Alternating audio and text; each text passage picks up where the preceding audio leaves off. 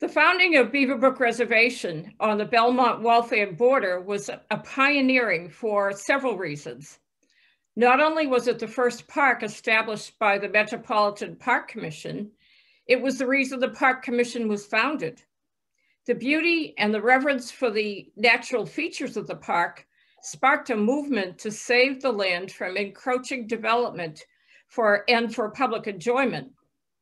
In my lecture today, I will review the history of the land comprising the park, the factors that contributed to concerns about the future of its attributes, and the process of establishing the park. My interest in Beaver Brook Reservation stems from two factors. First of all, my grandfather, John Ahern, was the MDC police officer who was in charge of the park from the 1920s to his retirement in 1952. My parents' wedding reception was held here, and we've had many family photos taken there. Secondly, I grew up about a half a mile from the reservation, and we spent many days exploring the woods, catching tadpoles, and skating on the duck pond. Let's take a look at the land before it became a park.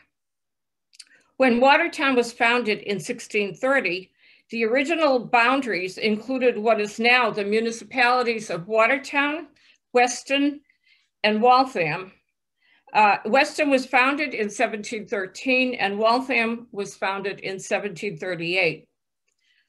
Much of what you see, what is now Waltham, was divided into 4 squadrons. And the squadrons ran east-west, and here they are, the 4 squadrons. In this map, you could see the historic boundaries. This map is in Bond's Genealogies of Watertown. The town of Belmont was established in 1859 and is comprised of land that had formerly been part of Watertown, Waltham, and West Cambridge. West Cambridge is called Arlington now. Before 1859, the Watertown-West Cambridge boundary ran along Concord Ave. And before 1859, the land that would later become the Beaver Brook Reservation was situated entirely within Waltham. The Waltham, Watertown, West Cambridge boundary, and I wonder if there had actually been a boundary marker there at one point. It was in the vicinity of the Belmont Day School on Concord Ave on Belmont Hill. The Waltham border extended down to the intersection of Pleasant Street. Here you can see where it says Waverly Company. This is Pleasant Street here. And on this map, you can see this Howe and Company. And I'll point out, by the way, that on this map, it's the Woodford map of Waltham, and it's on the Harvard University library website. The buildings that are drawn in outline are residential, and the buildings that are solid are outbuildings. So we see this Howe and Company listed where Beaver Brook, where the duck pond would be. And this was a company that was owned by Jabez Howe.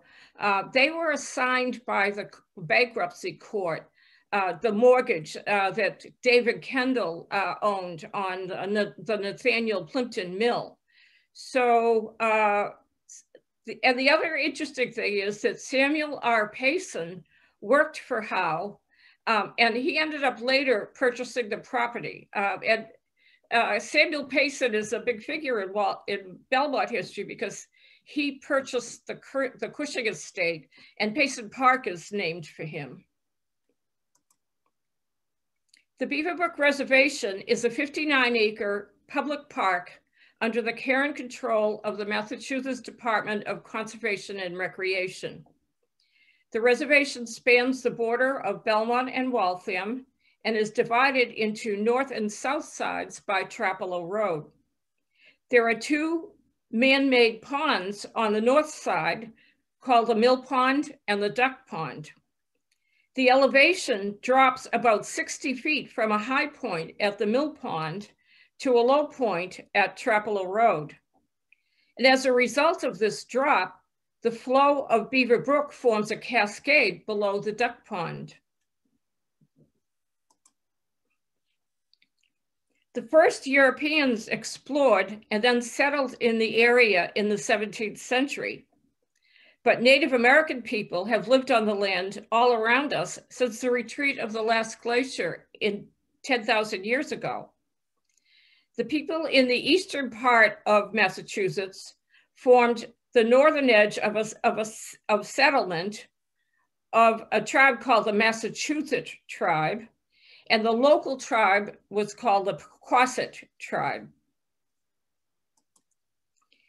Here is the town seal of Watertown, and it shows the exchange of gifts of a bass, a fish, and a biscuit cake between the Native Americans and the Puritans, who were led by Roger Clapp. Archaeologists have identified 2 Native American sites within the park on the south side. They also located a site, an earlier site that was in existence from 2500 to 1000 BC time period, farther downstream along Beaver Brook. The archaeologists who surveyed the park also claimed that Trapelo Road and Mill Street were Native American pathways. And that would stand to reason because the Native Americans would have used a trail to travel between Beaver Brook and Hardy Pond, and Hardy Pond was also a known Native American site. In 1630, English Puritans led by John Winthrop settled in 4 communities in eastern Massachusetts: Salem, Boston, Dorchester, and Watertown. Watertown initially encompassed what is now Weston, Waltham, Watertown, and Belmont. The section that became Waltham was called the Great Dividends, and it was divided into 4 squadrons running east and west, and each squadron was divided into lots running north and south. So here you can see the squadrons running east-west, and here are the lots running north-south. The land that now comprises the Beaver Brook Reservation was located in lot number 1 of the 3rd Squadron, colored here, which included what is now the duck pond. The land of Beaver Brook Reservation that was included in lot number 8 of the 4th Squadron. The squadron line ran just south of the mill pond. Here's the squadron line between the 4th and the 3rd Squadrons, and it runs right through the reservation. And that will be of interest, later on, and I'll point that out. Watertown parceled out lots of land to the town's residents in 1636. Lot 8 in the 4th Squadron was allotted to Richard Sawtell. There's some question about when Sawtell settled on the lot, since he moved to Groton in about 1662. And he was the first town clerk there in Groton. But he moved back to Watertown in 1665, and he probably built a house on lot 8 in that year. His son, Enoch, who had been born in Watertown in 1656, inherited his father's house and land. And his father died in 1694. When Enoch Sawtell died in 1741, the house and land went to his son, Richard. And Richard then sold the property to Joseph Wellington in 1755. Joseph Wellington sold the land and house to his son, Joseph Jr. in 1773. Nevertheless, Joseph Wellington Sr., he didn't live there. He lived elsewhere in Watertown. And his son would have been 21 years old in 1755. So what I'm thinking is that, because some other landowners in Watertown also did this, that he was buying up property for his children so that he could make sure that the children stayed around in the Watertown area. So and Joseph Jr., when he purchased the house in 1773, I think he was already living there. The metes and bounds of that deed identified the land of Toby Cambridge on the south in 1773. And we'll see more about that shortly. The reason I mentioned it is that it proves basically that Joseph Wellington lived on lot number 8 in the 4th Squadron. So Joseph Wellington Jr. held a number of positions in Waltham town government. He was a surveyor, assessor, hogreeve, deer reeve. Joseph Jr. sold his property to Phineas Stearns in 1787. In the 1792 probate records for Phineas Stearns, his sons, John and Peleg, they were looking for extra consideration in the probate process. They claimed that they had built a grist mill for their father. So this is the first time that I saw in the deeds any mention of a grist mill. So perhaps the first grist mill on the mill pond might have been built around 1792. The son, John Stearns, sold the property and house to David S. Eaton in 1809. There's some confusion over the history of this house, which is at 154 Mill Street. But the deeds and the newspaper records show that while the house may have, a written history had said that the house had been built by a Captain John Eaton in 1750. But the deeds and the newspaper records show that while the house may have been built in 1750, Joseph Wellington purchased the property around that time. There was no Captain John Eaton who ever lived in the house. The property went to John Stearns in 1792, and he sold it to David S. Eaton in 1809. David Eaton had been born in New Hampshire. His father, John Eaton, had been born in 1751 in Reading, Massachusetts, and he moved to New Hampshire by 1776, where David was born. So David's father, John, always lived in either Reading or Amherst, New Hampshire.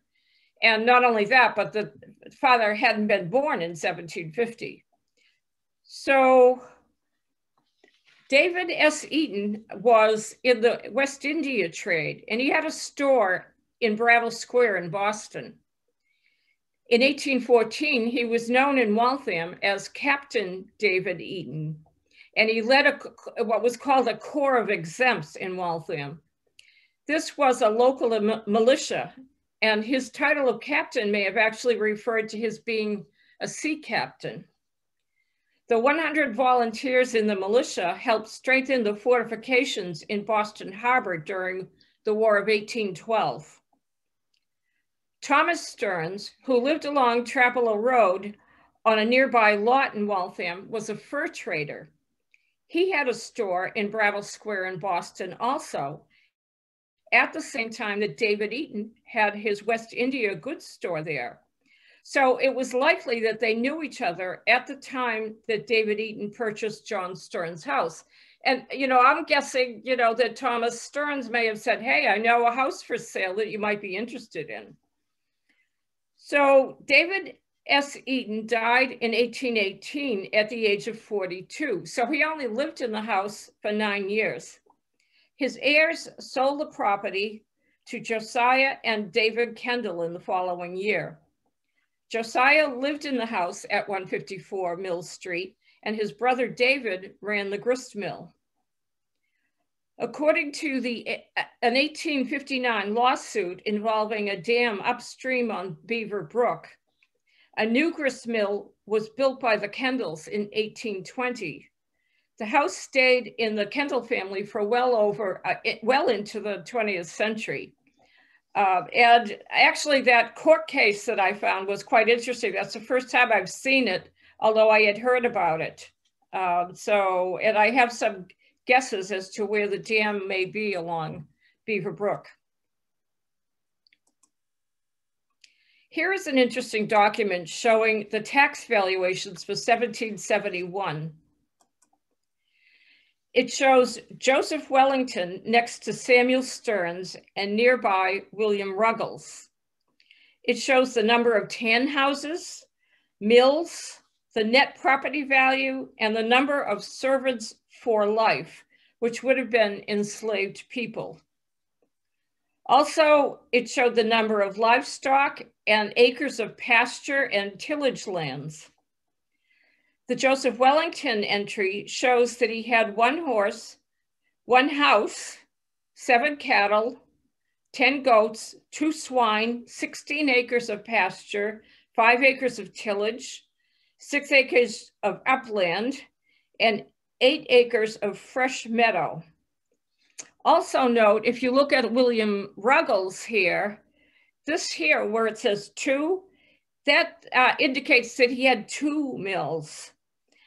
He also had 2 horses, 2 cattle, 2 goats, 2 swine, 23 acres of pasture, 1.5 acres of tillage, and 3 acres of mowing land. So that's kind of significant and interesting because I'm not sure where that grist mill actually was located. I don't think it was the one on the mill pond. This, by the way, you can find on the Harvard University Baker Library website. There's an interactive database there. One last observation about lot number 8 in the 4th quadrant was the mill pond, or what I call the mill pond lot. There is a stone wall that's still there, and it runs east-west along the squadron line that I pointed out earlier between lot 8 and lot 1.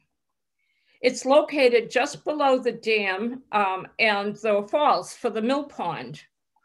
It runs exactly east-west. The Waltham Historical Commission has surveyed many stone walls in the city, and we've found that they run along the original 1636 Watertown land boundaries. Without further examination, we don't know the exact age of this stone wall, but the base of it could date back to the 17th century when Richard Sawtell owned lot number 8. The adjacent lot to the south, which is lot number 1 in the third division, and it was awarded to Thomas Arnold in 1636.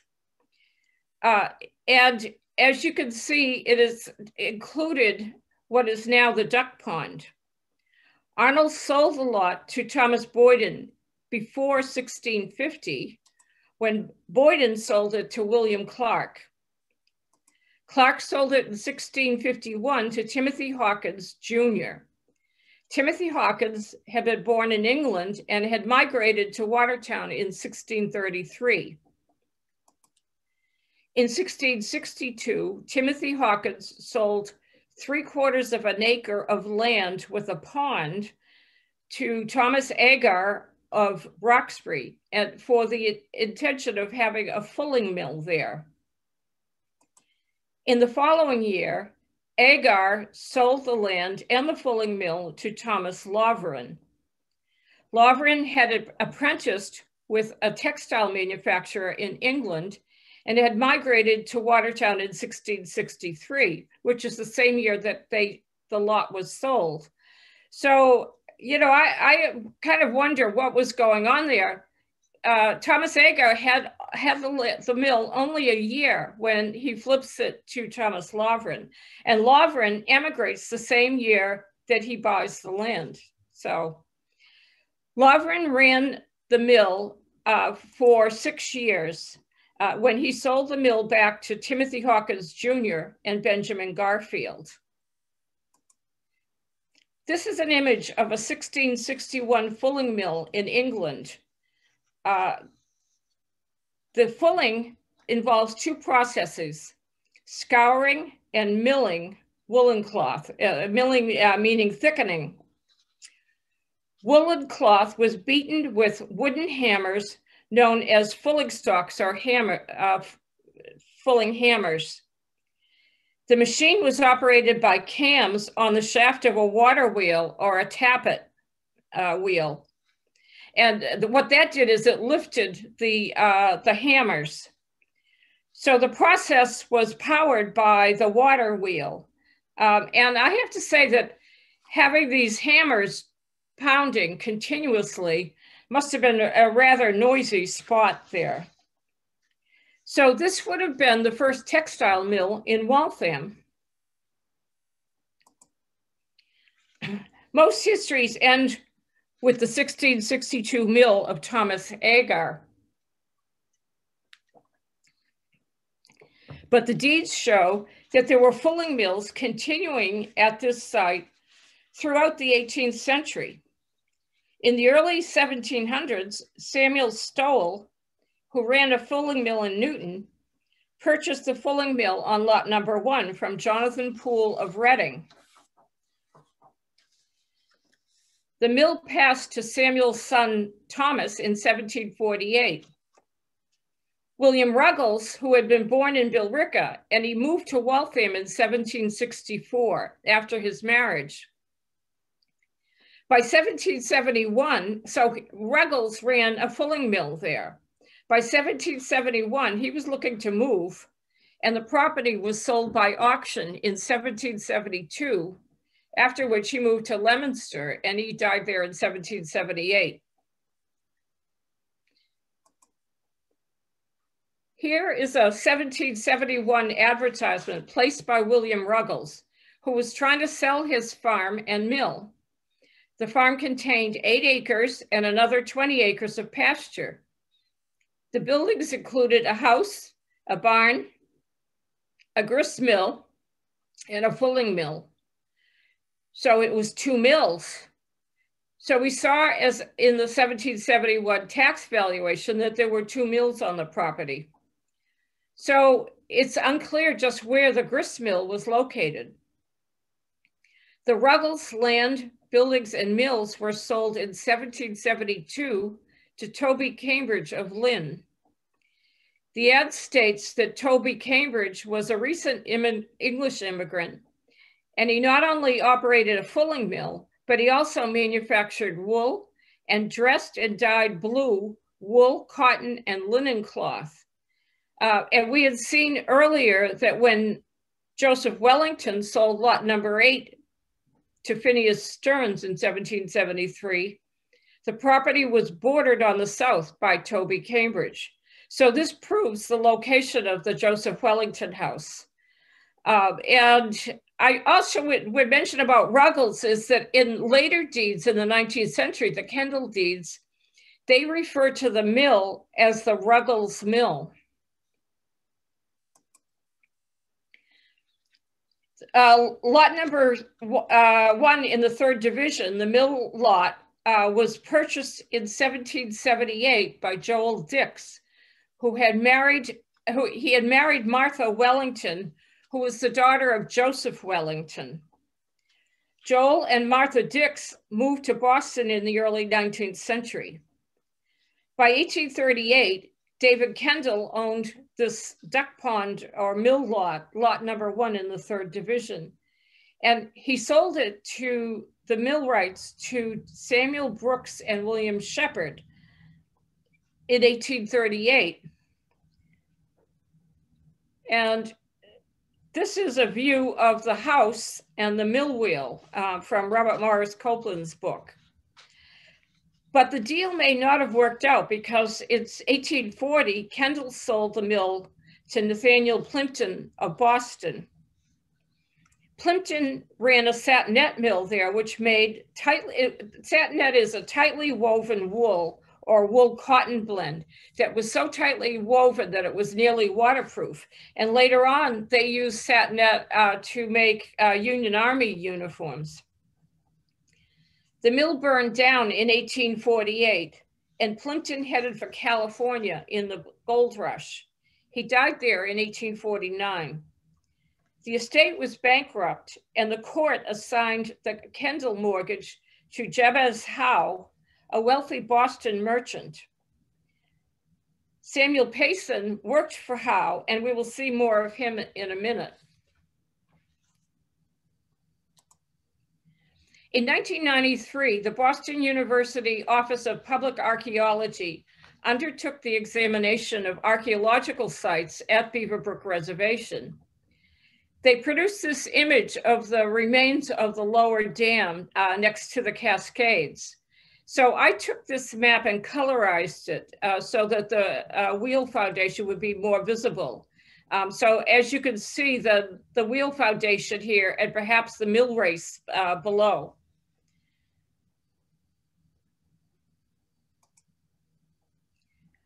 As I mentioned, David Kendall sold the mill lot and the rights to Nathaniel Plimpton in 1840. Nathaniel Plimpton operated a satinette mill, which manufactured, as I mentioned, tightly woven wool or wool blend cloth. Kendall held the mortgage for the property. The mill caught fire at midnight in October 1848, and it was totally destroyed. And I have to say, this seems suspicious. You know, when something catches fire in the middle of the night, you know, in a building where nobody's living in it. Also, Plimpton heads out for California shortly thereafter to dig gold in California. And he died in the following year in California. His estate was bankrupt, and the court assigned the mortgage to Jabez Howe, a wealthy textile manufacturer.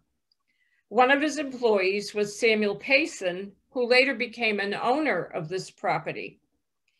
And this would explain the Howe and Company that we saw on the 1854 map. By 1857, Robert Morris Copeland was the owner of the property around the duck pond. Robert Morris Copeland was a landscape architect who had been born in Roxbury and attended Harvard College, where he became lifelong friends with Henry Wadsworth Longfellow. He went into business with Horace Cleveland and designed Sleepy Hollow Cemetery in Concord, Mount Feake Cemetery in Waltham, and as a matter of fact, he and his family are buried at Mount Feake. He also designed Oak Bluffs in Martha's Vineyard, as well as many other places. He moved to the house on the duck pond in 1857. And it was there that he wrote a book, Country Life, a handbook of agriculture, horticulture, and landscape gardening. Published in 1859, the book quickly became the Bible for scientific farming methods. And it went to six editions eventually.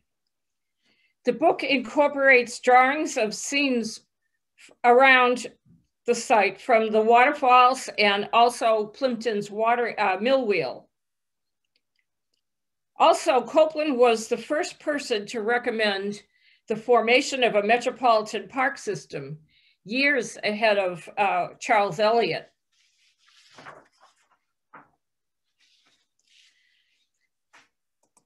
Among the many admirers of the landscape at Beaver Brook was the poet James Russell Lowell, who wrote the poem Beaver Brook in 1843. And here's a portion of the poem. It's much longer in length, and I included in my bibliography for this a link to the poem. In the poem, he described the grist mill on Kendall's Pond, and which we call the mill pond now. These are two views of the mill wheel that stood in place well after Plimpton's satinette mill burned down in 1848. The one on the left was drawn by Robert Morris Copeland for him. He didn't draw it himself, and is shown in his book, Country Life. So that's only about 10 years after the mill burned down. The image on the right is a copy of a photograph of a painting by Winslow Homer. The photograph is owned by the Belmont Historical Society and is on display at the Belmont Room of the Belmont Public Library.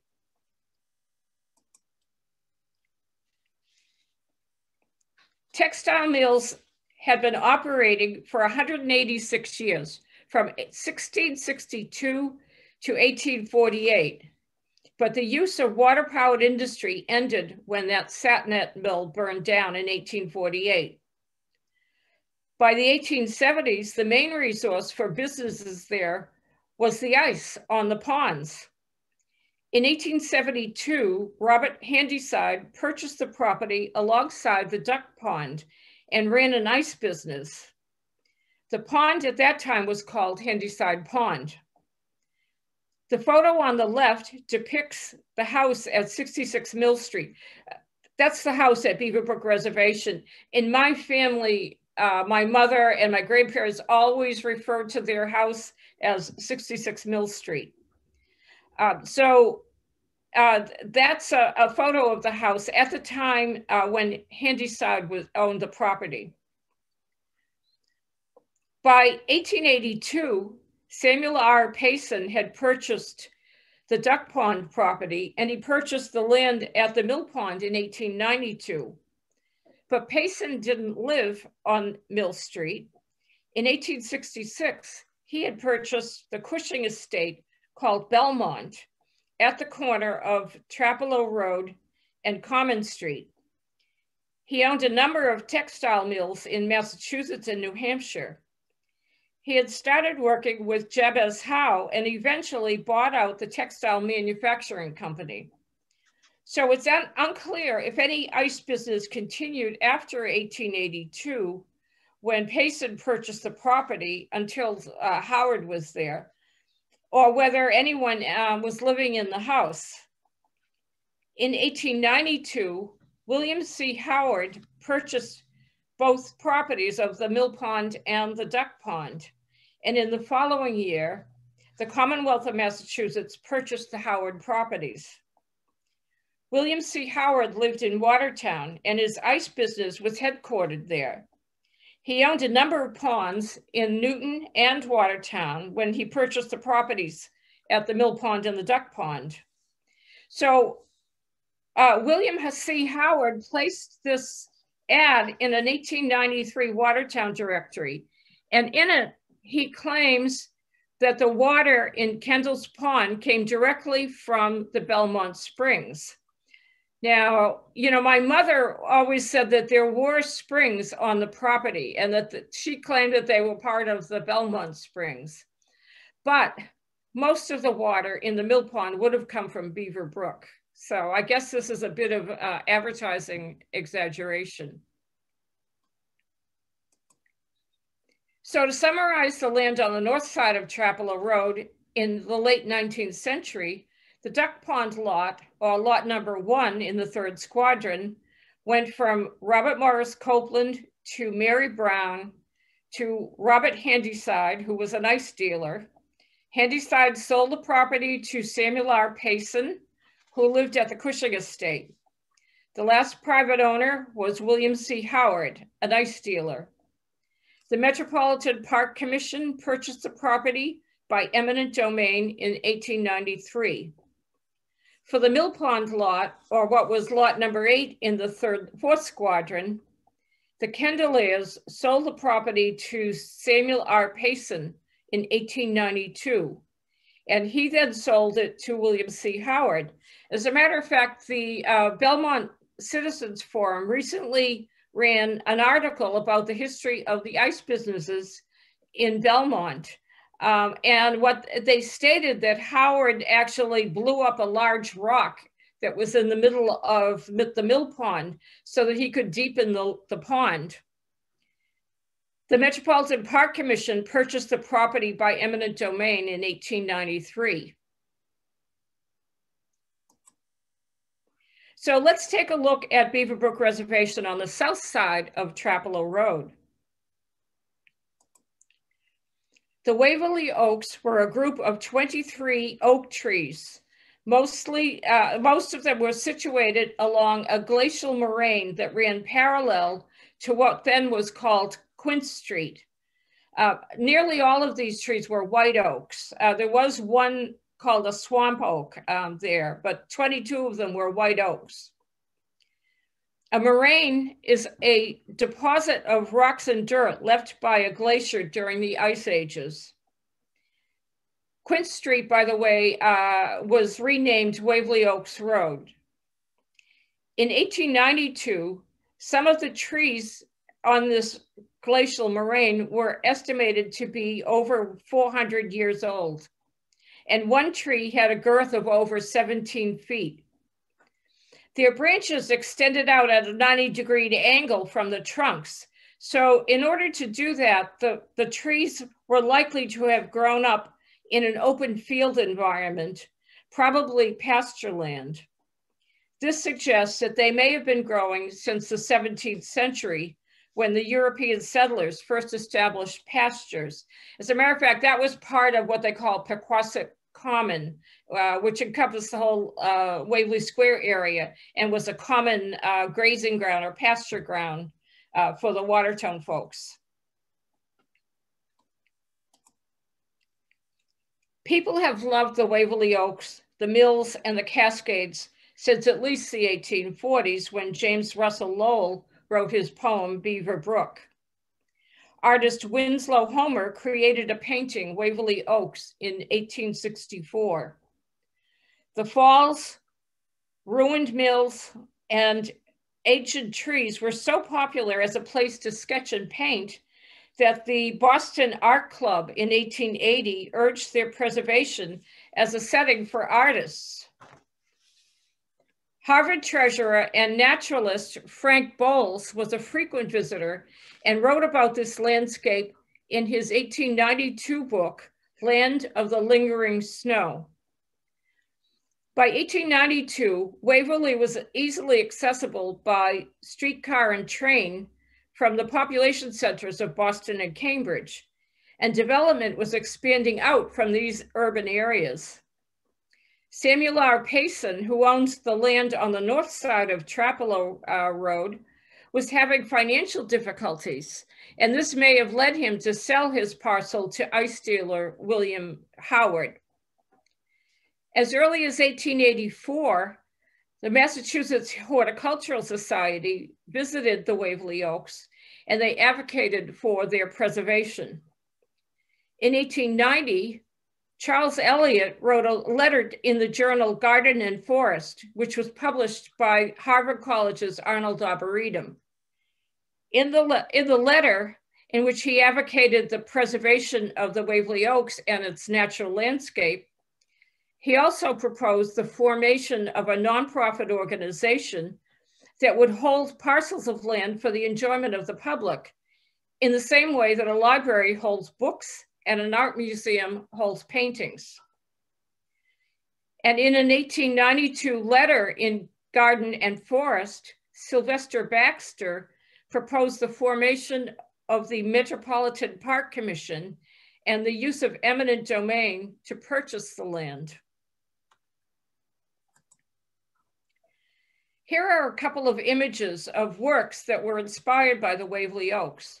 On the left is some sheet music entitled Through Waverly's Ancient Trees. It was published in 1908 by H.R. O'Terry. He spelled it O-T-E-R-Y, and it was played that summer by the Waltham Watch Company Band. O'Terry had, for this sheet music, he had changed the spelling of his name. He was actually Harry O'Terry, O-T-E-R-I, and he was a barber. He had a barber shop on Church Street in Waverly Square, and his family lived on Grant Avenue in Belmont. And that family, the O'Terrys, are still around in Belmont even now. The image on the right is a painting, Waverly Oaks, painted in 1864 by Winslow Homer.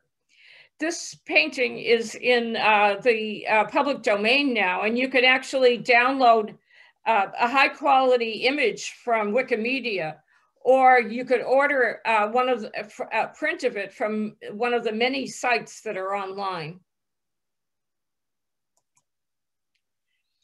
Sylvester Baxter alluded to the difficulty in purchasing the land that would comprise Beaver Brook Reservation because there were problems to the title of the land. This stemmed from a decades-old dispute among the heirs of Samuel Stearns over the administration of his estate in 1817. In the 17th century, an earlier Samuel Stearns married the daughter of Timothy Hawkins and gained ownership of lot number 1 in the 3rd division, in addition to his own parcel on lot number 2.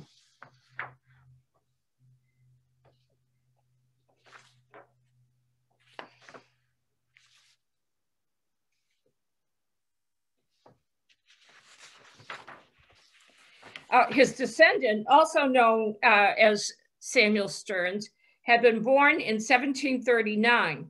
He married Mary Bigelow in 1760, and the couple had 13 children. He was a successful farmer who sold produce, cider, and I say a lot of cider, and particularly to Harvard students. He sold meat and wood also to a wide circle of friends and neighbors.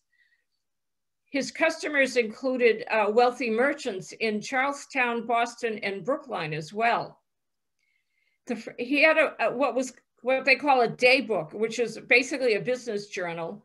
The first volume of his day book is available online on the Harvard University's Baker's Library website.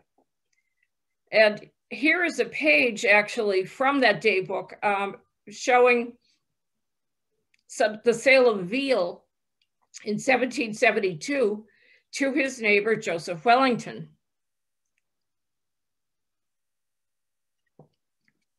Samuel Stearns died in 1817 intestate, that meaning that he died without a will, and his many, many children spent the next 100 years fighting over the estate. Because the title of the Stearns land was still in dispute, the Metropolitan Park Commission, now called the Department of Conservation and Recreation, was established so that it could be given the power of eminent domain, and they would then be able to overcome the title question. One of the key players in the movement to save the Waverly Oaks was Charles Eliot. He had been born in 1859, and he was the son of Charles Eliot, the president of Harvard College. After graduating from Harvard in 1882, the younger Eliot studied horticulture at Harvard's Bussey Institute. This was located in Jamaica Plain on land that would become Arnold Arboretum. He then began working for Frederick Law Olmsted and Company as a landscape architect. In 1890, he published a letter in the journal Garden and Forest, which this Garden and Forest was a journal established by Charles Sprague Sargent, who was the founding director of the Arnold Arboretum.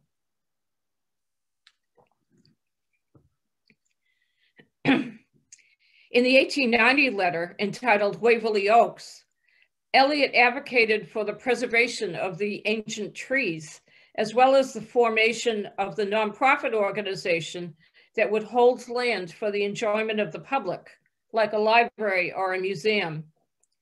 That letter eventually led to the establishment of the Trustees of Reservations. Eliot died of spinal meningitis in 1897 at the age of 37, but his legacy included the design of the Charles River Esplanade, the acquisition of riverfront land along the Charles River in Boston, Watertown, and Newton, and he was the inspiration to establish Acadia National Park in Maine.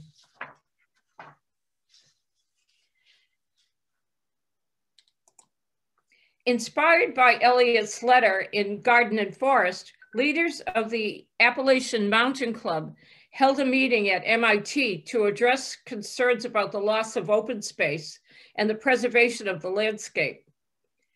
This led to the founding of the Trustees of Reservations. This is the oldest nonprofit land trust in the world. It was established by an act of the Massachusetts legislature in 1891.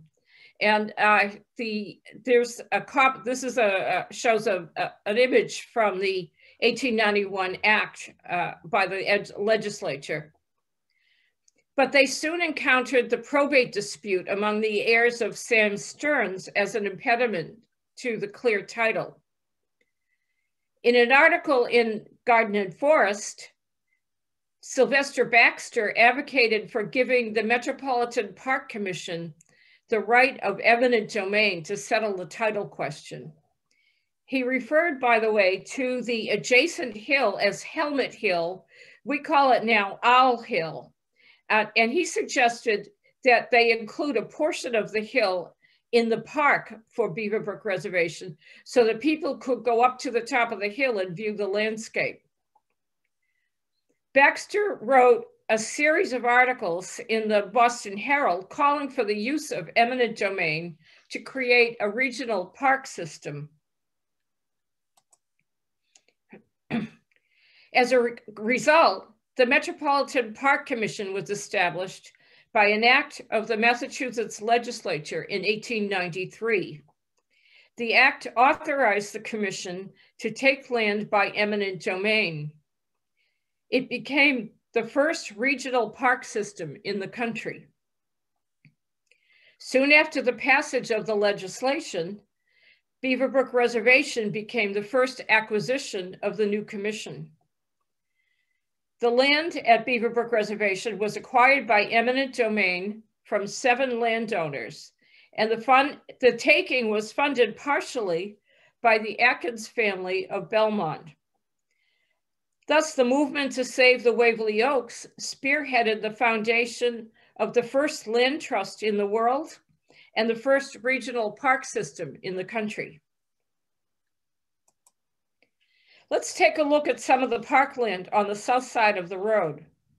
On the left is an 1892 map showing the owners of the properties just before the land was taken. Horace T. Stearns, who is up here in the upper right, he was the son of Thomas Stearns that we heard of before. Across the street, the Ward heirs were descendants of Samuel Dexter Ward, who had died in 1871. Samuel Dexter Ward, by the way, was the grandson of General Artemus Ward of Revolutionary War history. Samuel Ward purchased part of the Stearns estate from James Stearns in 1848. As of 1892, the Ward estate had not been settled, which is another reason for its taking. So it's 20 years later and it still hadn't been settled. On the right is a photograph published by Charles Elliott in 1897. It was taken from the moraine where the Waverly Oaks are. Basically, it seems like it's from, if you're in the parking lot and you start down the hill, you get that view overlooking the broad plain below. And so it's looking southeast into what are partly abandoned pastures.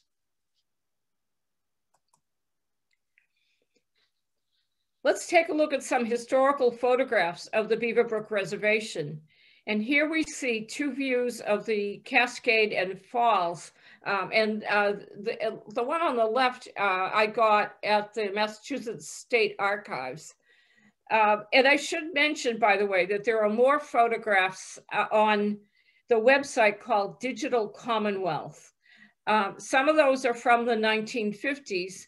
And the reason I didn't incorporate them was because there were some usage restrictions on them. But you could go to Digital Commonwealth and take a look at them as well.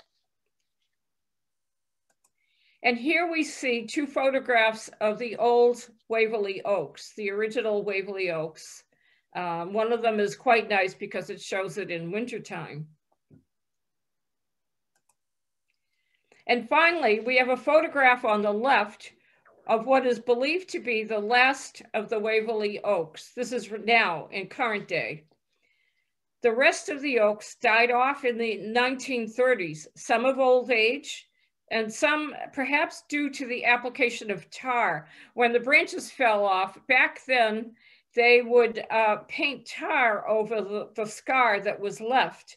And some people think that this poisoned the trees. Others think this tree is actually not one of the original Waverly oaks, but rather an offspring. And on the right, we have the cascade, and it's a video that I took last spring. So we will end with a short view of the cascade. And I should just mention, I also prepared a bibliography. And in the bibliography are hyperlinks that when you click on them, they will take you directly to many of the sources that I mentioned, like Land of the Lingering Snows, Country Life by Morris Copeland, there's also some very nice articles that were published in Atlantic Monthly, in Harper's Monthly, and the one that I liked the best was published in 1896 by Joshua Kendall. We'll end it with a nice video of the falls and the cascade at Beaver Brook.